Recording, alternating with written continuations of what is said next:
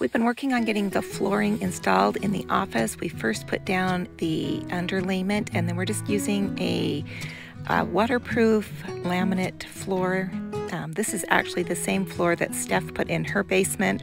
When my husband saw this floor, he absolutely loved it, and so I said, well, we'll put it in your office. So it is fairly simple to put together and goes fairly quickly. We worked on it for one evening and then finished it up the next afternoon. So it is something that is a doable DIY project. If you're interested in doing flooring, you can message us if you want to know more information about this floor.